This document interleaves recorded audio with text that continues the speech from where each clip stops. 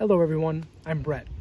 I'm sitting here under my lilac tree, and I'm going to help you make a pastel drawing inspired by Mexican artist Diego Rivera. You'll need paper, pencil, chalk pastels, and a tool to blend with. Rivera was best known for his paintings and public murals. He was inspired by working people and indigenous Mexican culture. Indigenous peoples are the first to live in a particular place. Rivera collected artworks from early Mexican cultures, like the Aztec and the Maya. He was proud of his country's past.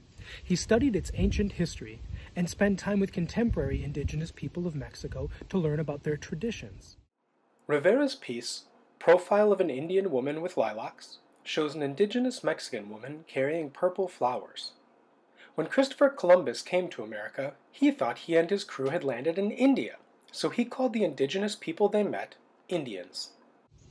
Flowers have been important in Mexico since ancient times, for ceremonies and festivals, to grow and to sell, and to just have in the home. What do you think this woman will do with her beautiful flowers? Choose someone to draw.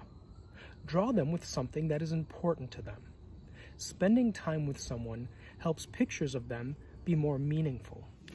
I'm going to draw my grandma. She grew up on a farm and loved gardening. She helped me plant marigolds, just like these. They were the first thing I ever grew. I really liked it when she grew rhubarb, because she also made my favorite pie out of it.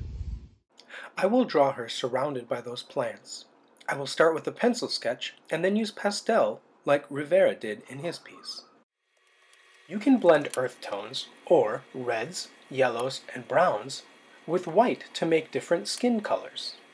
Pastels will let me blend colors with my fingers and with other tools like a cotton swab or a special artist blending tool called a tortillon, or blending stump.